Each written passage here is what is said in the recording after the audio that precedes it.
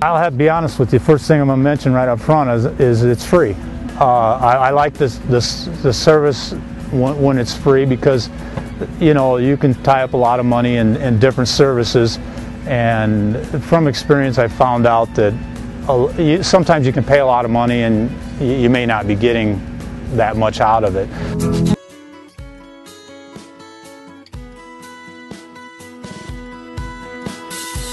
Good afternoon. Welcome to GrainTV. My name is Cody. Today is Wednesday the 22nd. We had the market moving lower here, except for corn, which was unchanged on the day. But let's turn over to the grain hedge trading platform and see where we closed off the day.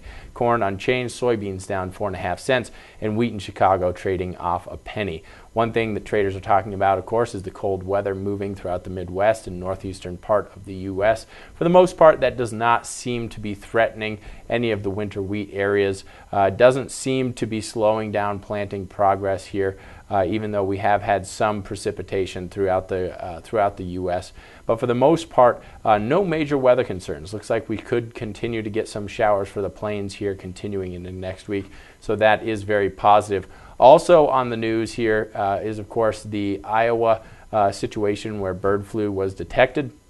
And of course, in response to that incident, Mexico has limited and stopped all imports of live birds and eggs from the state of Iowa. So the bottom line here is that though this the instances that have been detected and the birds that have been destroyed as a result of it, that may not necessarily have a material effect on feed usage. However, if we continue to see instances of bird flu popping up, that could have significant impacts on feed usage here. When you look at the 3.8 million birds that were affected there in that flock in Iowa, that makes up less than 1% of the overall poultry there in the United States. So not a huge concern, but of course if this continues to spread, if we continue to see instances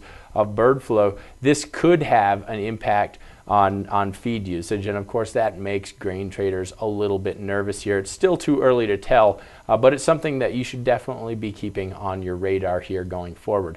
Today was Wednesday, which means we had ethanol production out. We were up 6,000 barrels per day this week, bringing total production up to 930,000 barrels per day. We did see stocks here for ethanol up 697,000 barrels to 21.34 million barrels on the week. So stocks up, production up, and when you look at that on this chart here, you'll notice each green bar represents 1 week worth of activity.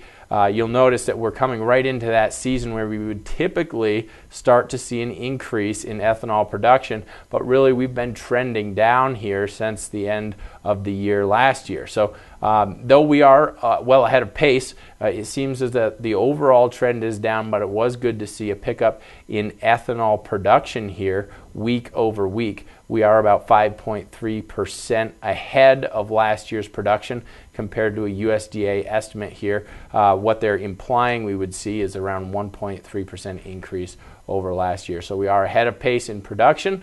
It would be nice though, especially seasonally, we would typically start to see an increase. So do be looking for that. If we do not get an increase there, that would be something to keep on your radar here for corn. Keep in mind also, export sales are going to be released out here tomorrow. We're going to be writing about them in the morning commentary, but here are the expectations. Corn is expected to come in anywhere between 400 to 600,000 metric tons. Soybeans anywhere between cancellations of 100,000 metric tons to 150,000, and wheat between 0 to 100,000 metric tons. So it's going to be interesting to see here. Last week we had good export sales here for corn. Excellent export sales here for soybeans, but wheat, not a very good performance. It's going to be important to see positive news out here for wheat. Wheat has been, when you look at the price action for wheat, all last week it was trading lower. We've kind of paused here for wheat. We haven't had any major move one way or another, kind of drifting a little bit higher here in what could be a consolidation move. It's going to be interesting to see how export sales come out here tomorrow and whether or not that'll be a trigger to start moving lower again. We'll have to see. Other than that, guys, that wraps up today's show. If you have any questions about what we talked about here today, please give the office a call. Our number is 877-472-4607.